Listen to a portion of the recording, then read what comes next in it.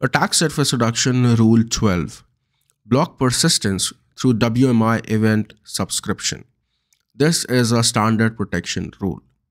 The behavior which this rule target is to prevent malware from abusing WMI to attain persistence on a device. This rule majorly targets fileless attacks. From attack technique perspective, it is 1546, wherein the name is event triggered execution and the mitigation ID is 1040. As always, this is the section that you can review or read to know more about this attack technique. The link will be there in the description. From deployment method standpoint, this rule cannot be deployed from Microsoft Endpoint Configuration Manager. However, Intune, Group Policy, and PowerShell can be used. EDR as well as user notification is generated for this particular rule.